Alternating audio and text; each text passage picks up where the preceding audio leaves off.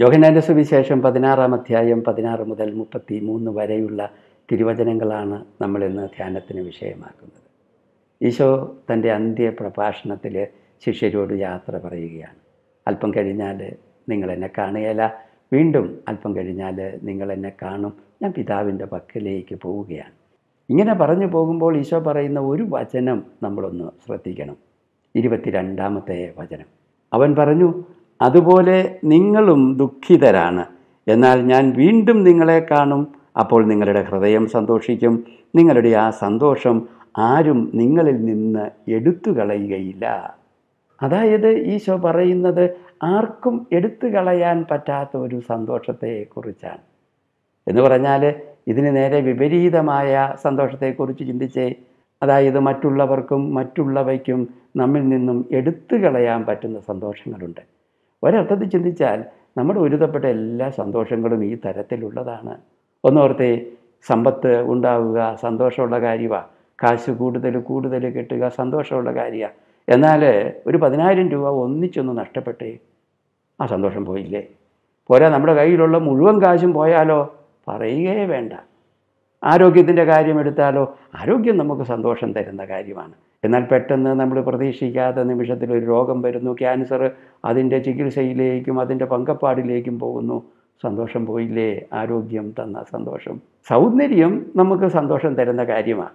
സൗന്ദര്യമുള്ള ഒരു മുഖം, സൗന്ദര്യമുള്ള ഒരു ശരീരം സന്തോഷം തരുന്ന കാര്യമാണ്. എന്നാൽ പെട്ടെന്ന് എങ്ങനെയെങ്കിലും നമ്മുടെ സൗന്ദര്യം നഷ്ടപ്പെട്ട് നമ്മുടെ മുഖം വികൃതമായാൽ ആ സന്തോഷം തീർന്നു പോകില്ലേ. അതുപോലെ തന്നെയാണ് സൽപ്പേരിൻ്റെ കാര്യം. മറ്റുള്ളവരെല്ലാം നമ്മളെ ബഹുമാനിക്കുകയും പുകഴ്ത്തുകയും നമ്മളെക്കുറിച്ച് നല്ലത് പറയുകയും ചെയ്യുമ്പോൾ വലിയ സന്തോഷമാണ്. എന്നാൽ ഈ സന്തോഷം പോകാൻ അധികം സമയം വല്ലതും വേണോ? അതും ഇക്കാലത്ത് വാട്സപ്പിലൂടെ നമുക്കെതിരെ ഒരു അപവാദ പ്രചരണം ഊമക്കത്തായിട്ട് എഴുതിയിട്ടാൽ മതി, എല്ലായിടത്തും പ്രചരിച്ച് ഒറ്റയടിക്ക് അസത്യമാണെങ്കിൽ പോലും നമ്മുടെ സൽപ്പേര് മുഴുവൻ പോകും. സൽപ്പേര് കൊണ്ടും സമൂഹത്തിലെ സ്ഥാനം കൊണ്ടും കിട്ടുന്ന ഈ സന്തോഷവും പോകാൻ അധികം നേരമൊന്നും വേണ്ട. നല്ല സുഹൃത്തുക്കൾ, സ്നേഹബന്ധം ഉണ്ടാകുന്നത് നമുക്ക് സന്തോഷം തരുന്ന കാര്യമാണ്. എന്നാൽ നമ്മൾ ഏറ്റവും വിശ്വസിച്ചിരുന്ന വ്യക്തി നമുക്കെതിരെ തിരിയുകയും നമുക്കെതിരെ പാരവെക്കുകയും നമ്മളെ നശിപ്പിക്കാൻ നോക്കുകയും ചെയ്യുമ്പോഴോ ആ സന്തോഷം മുഴുവൻ അപ്പടി തീർന്നു പോവുകയാണ് ചെയ്യുന്നത്. അങ്ങനെ നോക്കിയാൽ മറ്റുള്ളവർക്കും മറ്റുള്ളവയ്ക്കും നഷ്ടപ്പെടുത്താവുന്ന, നമ്മളിൽ നിന്നും എടുത്തു കളയാൻ പറ്റുന്ന സന്തോഷങ്ങളാണ് നമ്മുടെ സന്തോഷങ്ങളിൽ കൂടുതലും. എന്നാൽ ഈശോ പറയുന്നത് തികച്ചും വ്യത്യസ്തമായിട്ട് ആർക്കും നിങ്ങളിൽ നിന്ന് എടുത്തു കളയാൻ പറ്റാത്ത സന്തോഷം. ഒരു സെൻ ഗുരുവിൻ്റെ കഥ പറയാം. ഹക്കുയിൻ എന്നാണ് അദ്ദേഹത്തിൻ്റെ പേര്. ആ ഗ്രാമത്തിലും അതിന് ചുറ്റുമുള്ള സ്ഥലങ്ങളിലും ഇയാൾ പ്രശസ്തനായിരുന്നു. ഇയാളുടെ വിശുദ്ധി, ഇയാളുടെ സന്യാസ തീഷ്ണത, അതുകൊണ്ട് തന്നെ അനേകം പേര് ഇയാളെ കാണാൻ വരുമായിരുന്നു. കാണാൻ വരുമ്പോൾ ഇയാളുടെ പുണ്യങ്ങൾ അവർ പറഞ്ഞ് പ്രകീർത്തിക്കും. അത് കേൾക്കുമ്പോൾ ഒരു ചെറു പുഞ്ചിരിയോടെ ഇയാൾ ചോദിക്കും, അങ്ങനെയാണോ? ചിലർക്കൊക്കെ ഇയാളിൽ നിന്ന് ഒത്തിരി അനുഗ്രഹങ്ങൾ കിട്ടും. അത് ഏറ്റു പറയുമ്പോഴും ഇയാൾ പുഞ്ചിരിയോടെ ചോദിക്കും, അങ്ങനെയാണോ? ചിലർക്ക് ചില അത്ഭുതങ്ങൾ കിട്ടും. അത് പറയുമ്പോഴും ഇയാൾ സന്തോഷത്തോടെ ചോദിക്കും, അങ്ങനെയാണോ?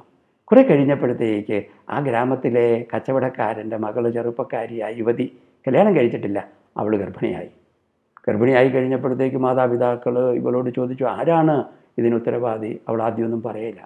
കുറേ കഴിഞ്ഞ് നിർബന്ധിച്ചപ്പോൾ അവൾ പറഞ്ഞു, ഹക്കുയിൻ സന്യാസിയാണ് ഇതിൻ്റെ ഉത്തരവാദി. ഇത് കേട്ടപ്പോഴേ ഇവർ തകർന്നു പോയി. മാതാപിതാക്കളും നാട്ടുകാരും കൂടി കോപത്തോടെ സന്യാസിയുടെ ആശ്രമത്തിലേക്ക് ഓടിയെടുക്കുക, അയാളെ തെറി വിളിച്ച് സ്പർശിക്കുക. ഇതെല്ലാം കേട്ടുകൊണ്ടിരിക്കുമ്പോഴും ഇയാൾ ചെറിയ പുഞ്ചിരിയോടെ അങ്ങനെയാണോ എന്ന് ചോദിച്ചു. അതോടെ ഹക്കുയിൻ്റെ സൽപ്പേര് പോയി, വിശുദ്ധി പോയി, ഇയാൾ വ്യാജ സന്യാസിയാണെന്നെല്ലാവരും പറയാൻ തുടങ്ങി. അത് കേൾക്കുമ്പോൾ അയാൾ വീണ്ടും ചെറിയ പുഞ്ചിരിയോടെ അങ്ങനെയാണോ എന്ന് ചോദിക്കും. ഈ യുവതി പ്രസവിച്ചു കഴിഞ്ഞപ്പോൾ കുഞ്ഞിനെയും കൊണ്ട് അവളുടെ മാതാപിതാക്കൾ ഇയാളുടെ ആശ്രമത്തിൽ വന്ന് കുഞ്ഞിനെ ഏൽപ്പിച്ചു. താനാണ് പിതാവ്, വളർത്തുക എന്ന് പറഞ്ഞു. കുഞ്ഞിനെ മേടിക്കുമ്പോഴും ചെറു പുഞ്ചിരിയോടെ അയാൾ ചോദിച്ചു, അങ്ങനെയാണോ? പിന്നീട് 1 വർഷം കഴിഞ്ഞപ്പോഴത്തേക്ക് ഈ യുവതിക്ക് പിടിച്ചു നിൽക്കാനായില്ല. കുറ്റബോധം കൊണ്ട് അവൾ സത്യം തുറന്നു പറഞ്ഞു, ഹക്കുയിനല്ല ഈ കുഞ്ഞിൻ്റെ അപ്പൻ, അയൽപക്കത്തുള്ള ഒരു ചെറുപ്പക്കാരനാണ്. ഇത് കേട്ടതോടെ ഇവരുടെ മാതാപിതാക്കൾ തകർന്നു. കുറ്റബോധം കൊണ്ട് വിശുദ്ധനും നല്ലവനുമായ ഈ സന്യാസി അപമാനിച്ചല്ലോ എന്ന കുറ്റബോധത്തോടെ ഇവർ ആശ്രമത്തിലേക്ക് ചെന്ന് ക്ഷമാപണം നടത്തുകയാണ്. അപ്പോഴും ചെറിയ പുഞ്ചിരിയോടെ അയാൾക്കതേ പറയാനുള്ളൂ. അങ്ങനെയാണോ? ആർക്കും ഒന്നിനും നമ്മളിൽ നിന്നും എടുത്തു കളയാൻ പറ്റാത്ത സന്തോഷമുണ്ട്. സമ്പത്ത് നഷ്ടമാകുമ്പോഴുള്ള ദാരിദ്ര്യത്തിനും, ആരോഗ്യം നഷ്ടപ്പെടുമ്പോഴുള്ള രോഗത്തിനും, സൽപ്പേര് നഷ്ടപ്പെടുമ്പോഴുള്ള ദുഷ്കീർത്തിക്കും, സുഹൃത്തുക്കൾ നഷ്ടപ്പെടുമ്പോഴുള്ള ഏകാന്തതയ്ക്കും നമ്മിൽ നിന്നും എടുത്തു കളയാൻ പറ്റാത്ത ഒരു സന്തോഷം. ആ സന്തോഷത്തെക്കുറിച്ചാണ് ഈശോ പറയുന്നത്. ഈശോ പറയുന്ന ഈ സന്തോഷം എന്താണ്? അതറിയണമെങ്കിൽ നമ്മൾ ഈ കേട്ട 22-ാമത്തെ വചനത്തിൻ്റെ ആദ്യ ഭാഗം ഒന്നുകൂടെ ശ്രദ്ധിക്കണം. അതിപ്രകാരമാണ്: എന്നാൽ ഞാൻ വീണ്ടും നിങ്ങളെ കാണും, അപ്പോൾ നിങ്ങളുടെ ഹൃദയം സന്തോഷിക്കും, നിങ്ങളുടെ ആ സന്തോഷം ആരും നിങ്ങളിൽ നിന്ന് എടുത്തു കളയുകയുമില്ല. അതായത് ഈശോ പറയുന്നത് ഉത്ഥിതൻ തരുന്ന സന്തോഷത്തെക്കുറിച്ചാണ്. ഉത്ഥിതനായ ഈശോയുടെ സ്വഭാവം എന്താണ്? അതുവരെയുള്ള ഈശോ പഞ്ചേന്ദ്രിയങ്ങൾക്ക് വിഷയീഭൂതനാണ്. എന്നാൽ ഉത്ഥിതനായ ഈശോ ഇന്നത്തെ അവസ്ഥയിൽ അവനെ നമുക്ക് കാണാനാവില്ല, കേൾക്കാനാവില്ല, സ്പർശിക്കാനാവില്ല. പഞ്ചേന്ദ്രിയങ്ങൾക്ക് വിഷയീഭൂതനല്ല. നമ്മുടെ ശരീരം കൊണ്ടും ശരീരത്തിൻ്റെ ഇന്ദ്രിയങ്ങൾ കൊണ്ടും മനസ്സുകൊണ്ടും അറിയാൻ പറ്റാത്തവനാണ് ഈശോ. എന്ന് പറഞ്ഞാൽ എന്താണ്? നമ്മുടെ ശരീരത്തിനും മനസ്സിനും പിറകിലായിട്ടാണ് അവൻ്റെ സാന്നിധ്യം. ഉത്ഥിതൻ്റെ സാന്നിധ്യം നമ്മുടെ ശരീരത്തിനും മനസ്സിനും പിറകിൽ. എൻ്റെ ശരീരത്തിനും മനസ്സിനും പിറകിൽ നിൽക്കുന്നത് എന്നിലെ ജീവനാണ്. ശരീരത്തെയും മനസ്സിനെയും ജീവിപ്പിച്ച് നിൽക്കുന്ന എന്നിലെ ജീവൻ, ഈ ജീവൻ ദൈവത്തിൻ്റെ ജീവൻ്റെ തന്നെ അംശമല്ലേ? ഈ എന്നിലെ ജീവനിലാണ് ക്രിസ്തു സാന്നിധ്യം നിലകൊള്ളുന്നത്. അതിലാണ് ക്രിസ്തു സന്നിഹിതനാകുന്നത്. ക്രിസ്തുവിൻ്റെ ജീവൻ്റെ തന്നെ അംശമാണ് എന്നിലെ ജീവൻ. അതുകൊണ്ട് തന്നെ ഈ ക്രിസ്തു സാന്നിധ്യത്തിലേക്ക് തിരിയാനാണ് ഈശോ എന്നോട് ആവശ്യപ്പെടുന്നത്. അതായത് ആർക്കും നിങ്ങളിൽ നിന്ന് എടുത്തു കളയാൻ പറ്റാത്ത സന്തോഷം. ആ എടുത്തു കളയാൻ പറ്റാത്ത സന്തോഷം ഉത്ഥിതനായ ക്രിസ്തുവിൻ്റെ സാന്നിധ്യം തരുന്ന സന്തോഷമാണ്. അതെൻ്റെ ശരീരത്തിനും മനസ്സിനും പിറകിൽ നിൽക്കുന്ന എന്നിലെ ജീവനിലാണ് നിലകൊള്ളുന്നത്. അതുകൊണ്ട് ഈശോ ആവശ്യപ്പെടുന്നത് ഉള്ളിലേക്ക് പിൻവലിയാനാണ്. നിന്നിലെ ജീവനിലേക്ക് തിരിയുക, നിന്നിലെ ജീവനെ ശ്രദ്ധിക്കുക, ആ ജീവനെ അതിൻ്റെ നിറവിൽ അനുദിനം ജീവിക്കുന്ന അവസ്ഥയിലേക്ക് വരിക, ഉത്ഥിതൻ്റെ സാന്നിധ്യ ബോധത്തിൽ ജീവിക്കുക. അത് തരുന്ന സന്തോഷമുണ്ട്. നിൻ്റെ ജീവൻ അതിൻ്റെ നിറവിൽ ജീവിക്കുമ്പോഴുള്ള സന്തോഷം, ആ സന്തോഷം ആർക്കും നിന്നിൽ നിന്ന് എടുത്തു കളയാൻ പറ്റുകയില്ല. മരണത്തിന് പോലും ആ സന്തോഷത്തെ നിന്നിൽ നിന്നും എടുത്തു കളയാൻ പറ്റില്ല. കാരണം മരണത്തോടെ തീർന്നു പോകുന്നത് ശരീരവും മനസ്സും. ശരീരവും മനസ്സും കൊണ്ട് സമ്പാദിച്ചതെല്ലാമാണ് തീർന്നു പോകുന്നത്.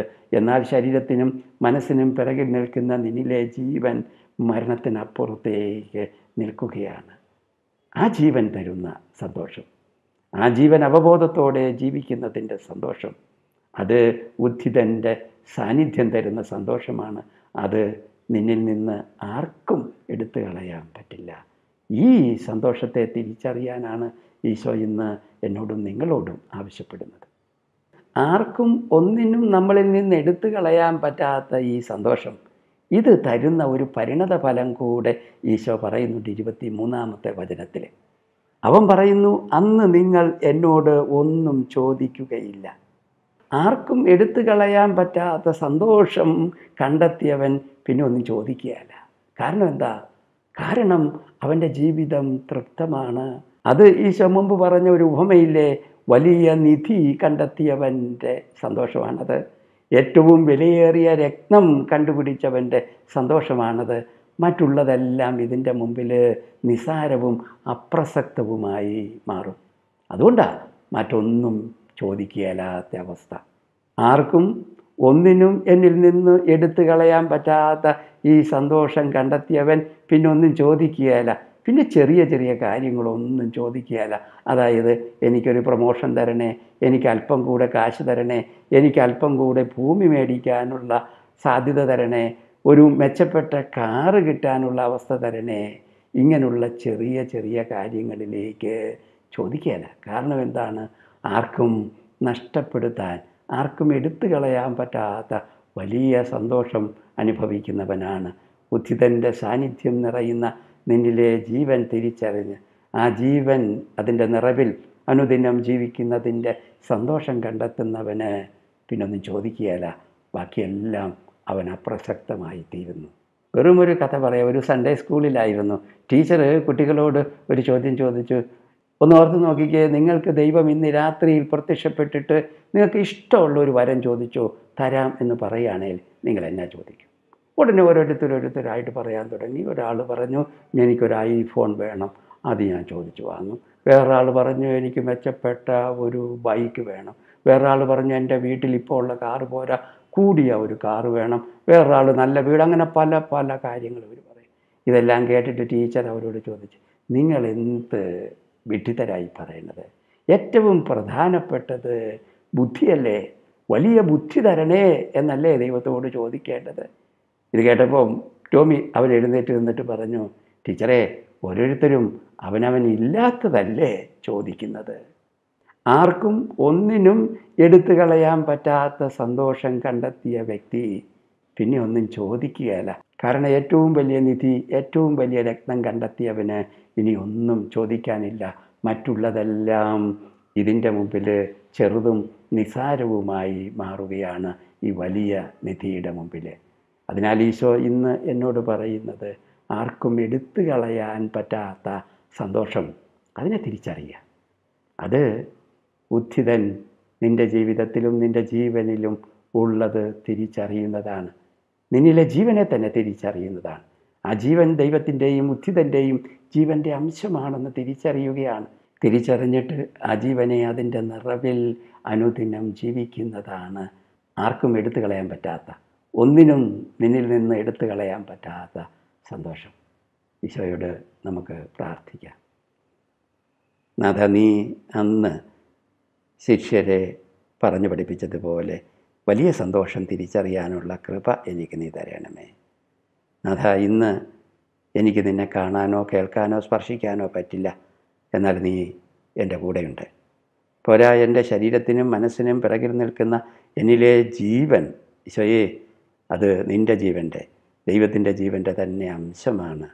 ഈ ഒരു തിരിച്ചറിവിൽ ജീവിക്കാൻ, പോരാ ആ ജീവൻ്റെ അവബോധത്തിൽ ജീവിക്കാൻ, ഏറ്റവും പ്രധാനപ്പെട്ടത് ഈ ജീവനാണ് എന്നുള്ള അവബോധത്തിൽ ജീവിക്കാൻ, ആ ജീവനെ അതിൻ്റെ നിറവിൽ ഓരോ ദിവസവും ജീവിക്കാൻ, ഈ ജീവൻ്റെ സ്വഭാവമായ സ്നേഹവും പങ്കുവെക്കലും കരുണയും അത് പ്രകടിപ്പിച്ചുകൊണ്ട് ഓരോ ദിവസവും ജീവിക്കാനുള്ള കൃപ, അത് തരുന്ന സന്തോഷം അനുഭവിക്കാനുള്ള കൃപ ഈശോയെ എനിക്ക് നീ തരണമേ. ആമേൻ.